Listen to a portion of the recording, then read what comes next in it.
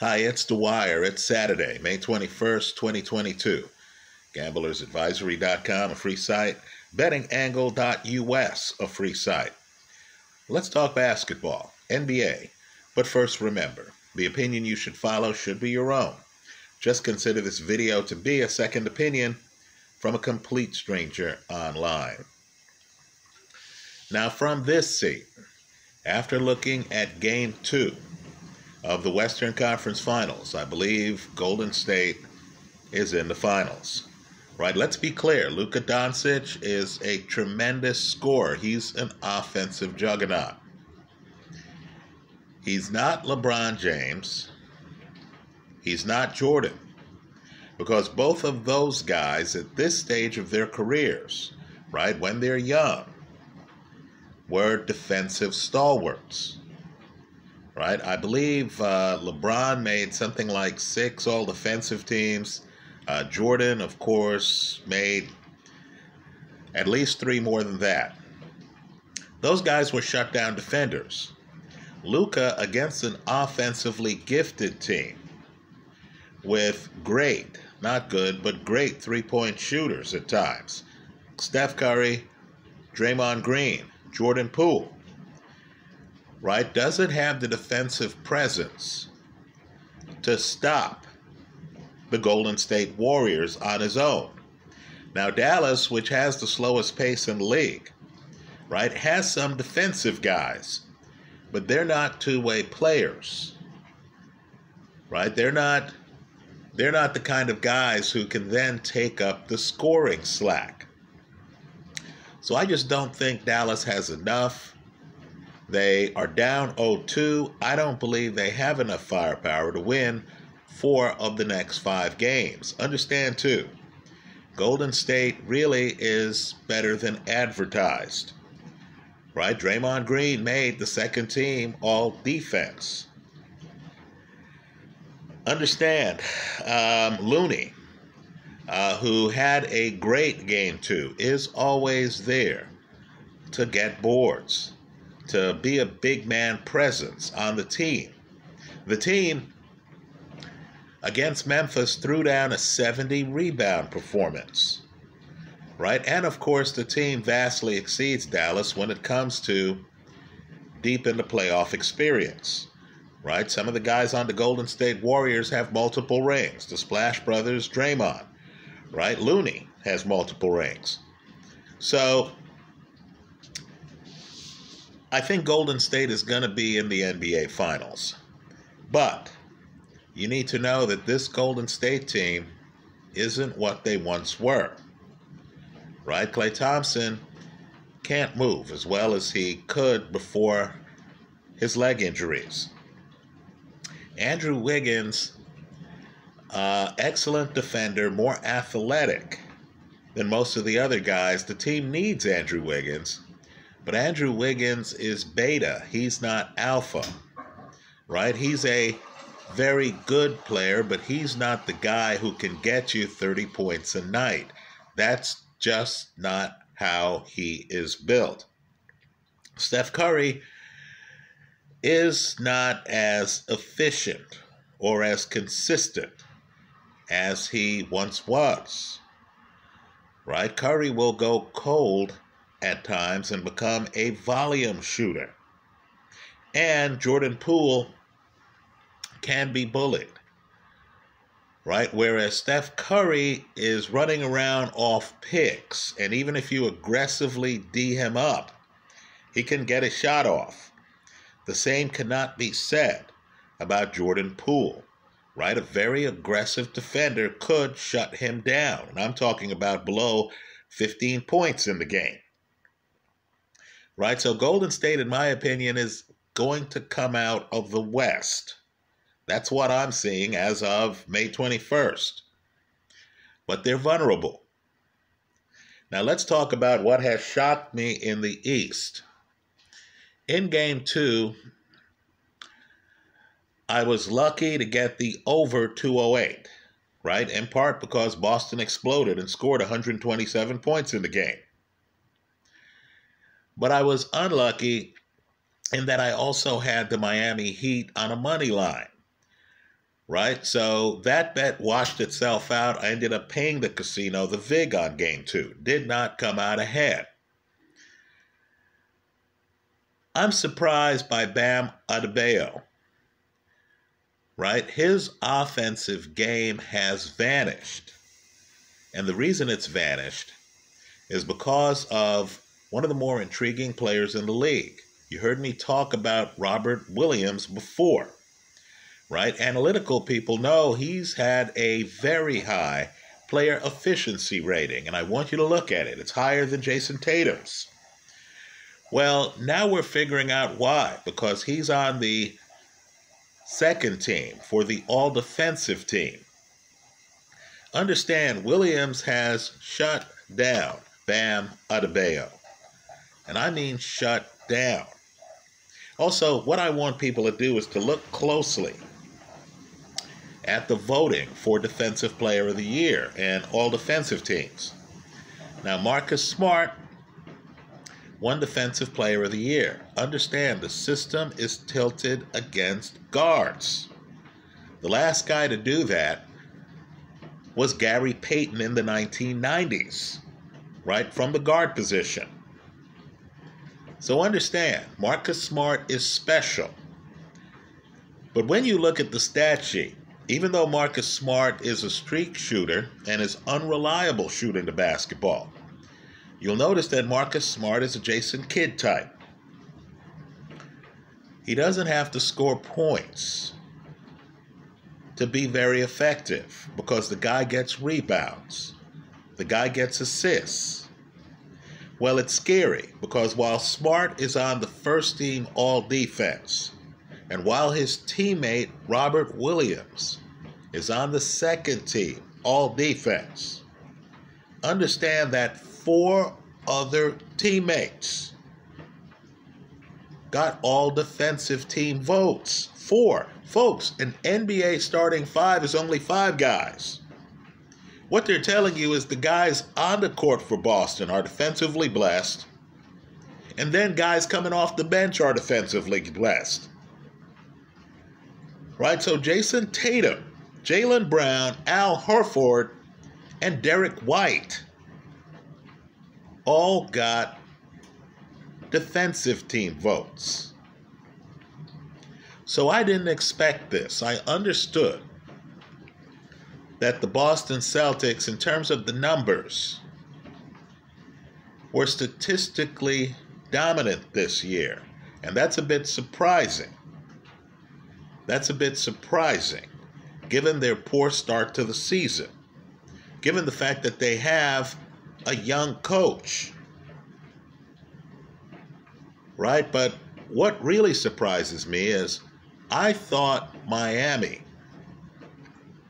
would have the strength in numbers. I thought the guys on Miami's bench were going to be able to give Miami a certain freshness, a certain advantage. And what I'm finding out is that the Boston Celtics, at least as of right now, after 2 games in the series, look like they're the better team. Let me also say, too, that I don't consider Jason Tatum to be top shelf, right? I feel I can count on certain players, Kevin Durant, for example, to get their points, to fill up the stat sheet. Luka Doncic, I feel I can count on Luka, even when he's having a bad game, as he was in game 1, to give me 20 points. With Jason Tatum, there's a higher level of variance, right? Again, I'm just telling you my views. I know Tatum's a whale of a player. But with Jason Tatum, I've seen him shut down offensively. I've seen games where he can't hit the side of a barn. I've seen games where he looks like he's getting roughed up, like Jordan Poole. Right? So I view Tatum as unreliable. I'm expecting a game in this series, the Miami Heat series, where Jason Tatum comes out and Jason Tatum scores something like 14 points, right? Or 13 points, right? I don't view Tatum like I view a Jordan or a LeBron, right? Certainly not a young Jordan or a young LeBron. But I have to concede, Jason Tatum has really looked great of late, right? He really looks like a leader. He has been consistent of late. So, I don't see a bet on the board. I'm just sharing my notes. I don't see a bet on the board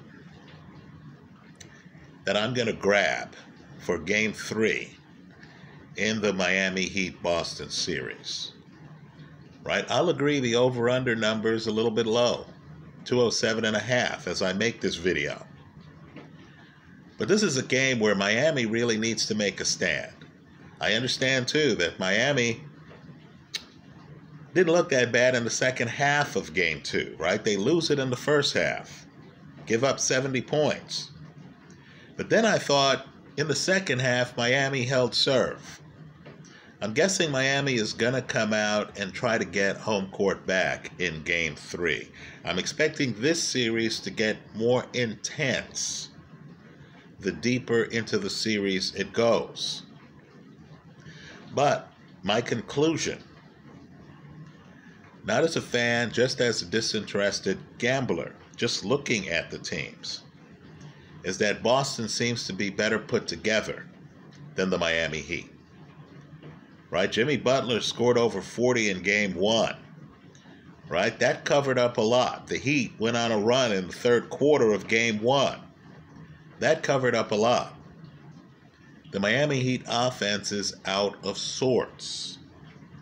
They don't fit together. They're not as rough and tumble as the Boston Celtic core, right?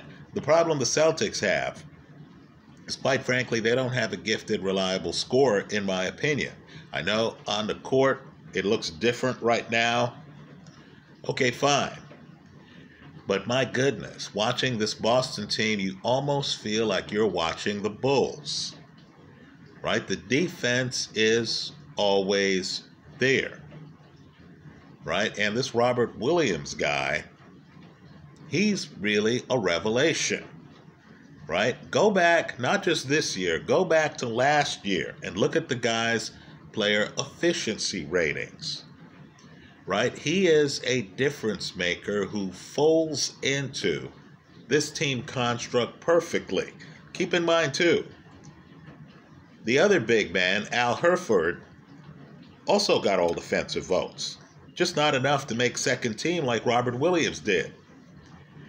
Now, Bam Adebayo, right, he's all defensive. But let's just say Boston is the one team that seems to have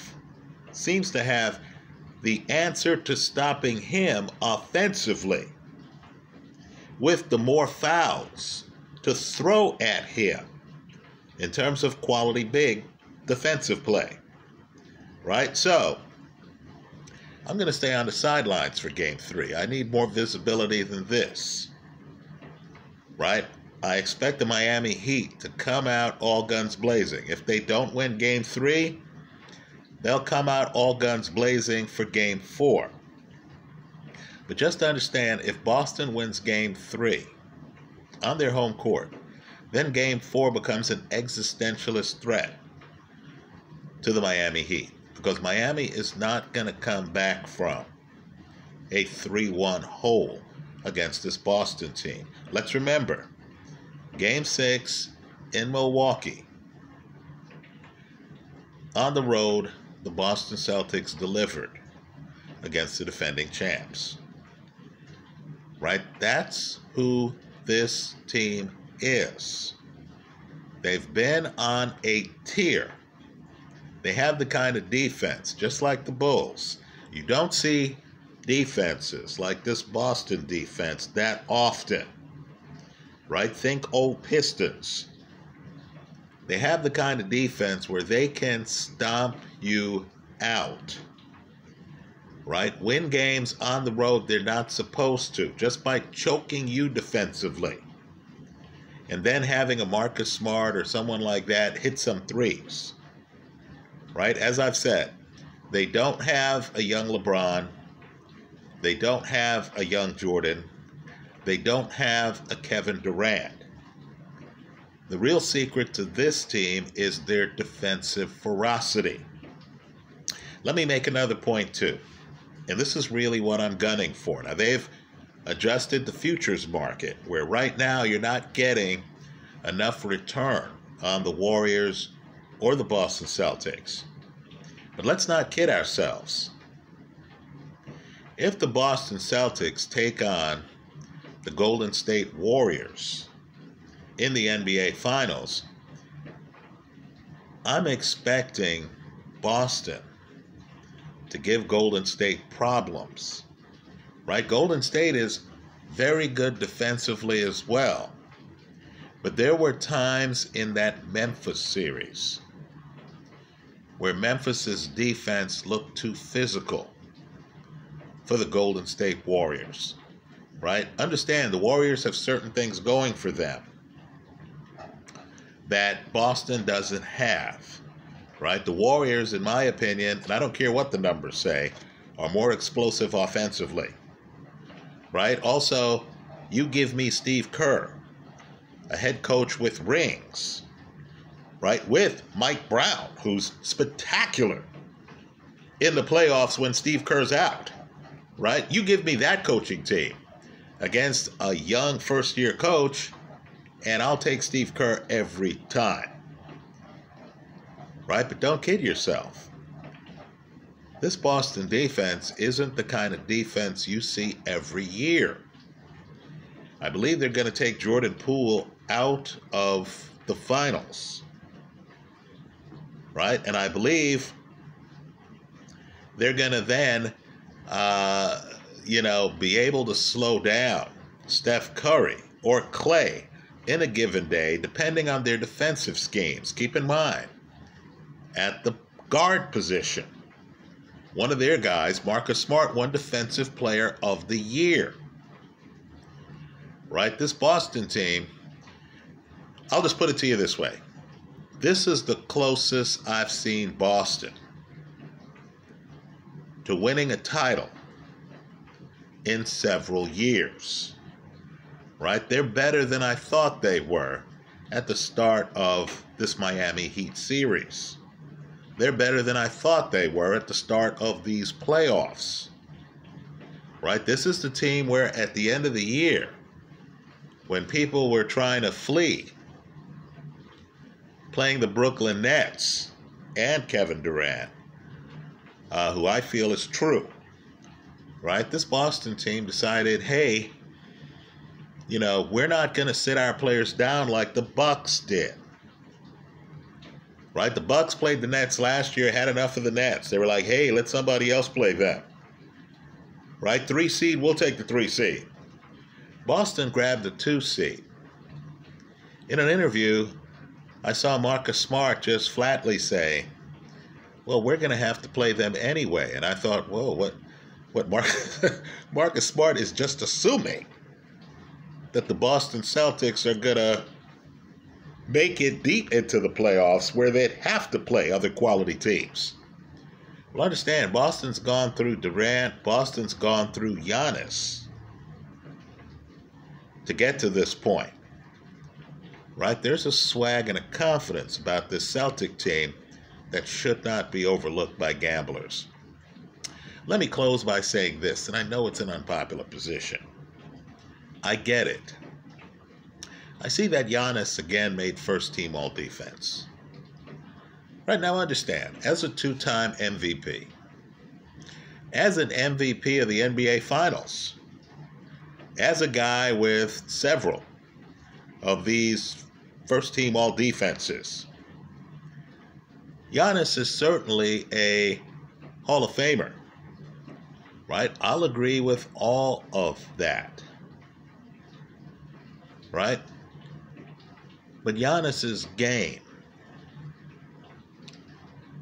doesn't have the high ceiling that, let's say, someone like Joker's game does. In other words, while Giannis, who's certainly a better defender than Joker, I'm not saying Joker is defensively blessed. We're not here talking about Joker making any defensive team this year, right? But while Giannis is certainly a better defensive player, offensively, right, Joker has more range. Joker's the more historical player, right? Talent's a weird thing, right? Joker is just a much better passer.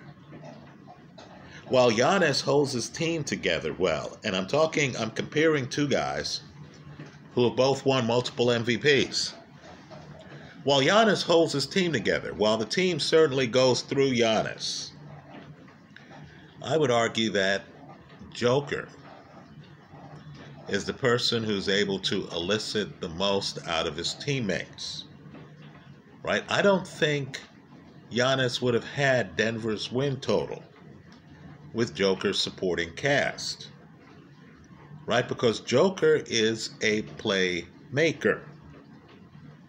So one of the problems, when I talk with friends about the NBA, one of the problems that always appears is friends will talk to me about someone's performance, and I can't argue with it, right? I'll concede, again, for the third or fourth time in this video, Giannis is a better defender than Joker, right? It's really hard to place a value on the guy's skill set, the total range, right? Put differently, when I look at Jason Tatum, 6'8", and I see Tatum's athleticism, and I see Tatum, will fill up the box score on some nights, I never confuse that with a historical type guy like Kevin Durant, right, who might not get the defensive votes that Jason Tatum gets, right? I might have to concede Tatum's a better defender than Durant. But you understand that Durant can literally carry a team, not for a night, but for a week, right? You understand when Durant gets hot, just like with Jordan, everyone in the building knows he's going to get the ball, and there's nothing the other team can do to stop him. You understand the level of shooting is going to be above average every night, right? With Jason Tatum, you don't know that. With Giannis, the problem is he plays so close to the rim, right? And he's not the kind of person who keeps defenses guessing like Joker does, right? Just one man's opinion, right? I don't place Giannis, as great as he is, I'd certainly vote for him for the Hall of Fame as soon as he hits the ballot, right? He has the ring, something a Joker doesn't have. But I wouldn't place Giannis where I would place a Joker, or I would place a guy who's getting dissed in the media right now, a James Harden, right? Those guys, to me, just in terms of skills, right? Maybe not first team all defense or stuff like that. Maybe not in the ring category, right? But I would place those guys ahead of someone like Giannis, who strikes me as a little bit of an overachiever. I would place those guys ahead of someone like Jason Tatum. Maybe Tatum's going to prove me wrong, right? This seems to be the year for him to do so. He has the horses on his team. That's how I see it. I'm going to sit out Game 3 of this Miami Heat Boston series, but I suspect Boston's a superior team, right? I suspect Boston has some aces that fans don't even know about that much. Who enters the room and says, hey, I'm voting for Robert Williams for the All-Star game? Right? Folks, the guy's player efficiency rating is over 20. He just made the second team all defense. Understand, Williams is not the tallest guy. Like Bill Russell, though, he knows how to play defense. That's how I see it. Let me hear from you. I hope you leave your comments in the comment section of this video. Thanks for stopping by.